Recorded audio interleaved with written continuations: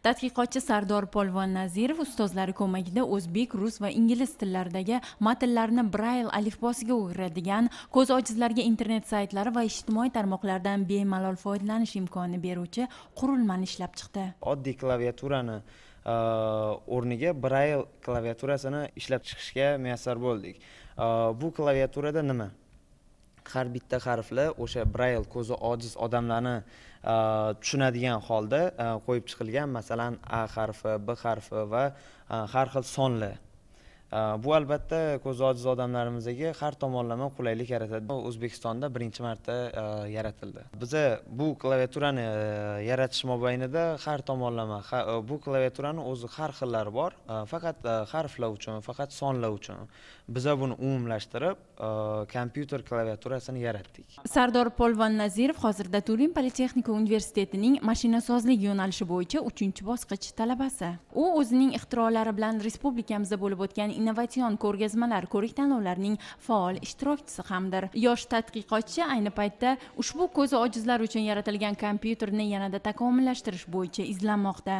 Internetga kirish tartibi qanaqa bo'ladi? Internetga kirish tartibi albatta har xil o'zimiz bilamiz, oddiy klaviaturada o'zimizga sayt nomini yozamiz va enter belgisi, enter klaviaturadagi klavishni bosamiz.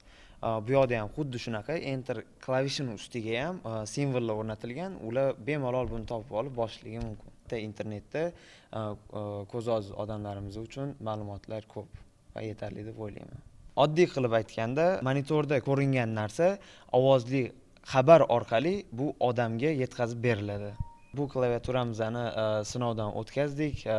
Masalan, bunga yaqqol misol qilib aytadigan bo'lsak, 10 dan ortiq ko'zi ojiz insonlarimizda bu klaviatura sinab ko'rildi va hozirda ishlab chiqarishga qo'yilmoqda. Ushbu kompyuter muvaffaqiyatli sinovdan o'tgach, tadqiqotchi ko'zi ojizlar uchun elektron kitob ham yaratdi. Bu eng birinchi ustunligi cho'mchakbop hisoblanib, buni arzon narxlarda sotib olish mumkin.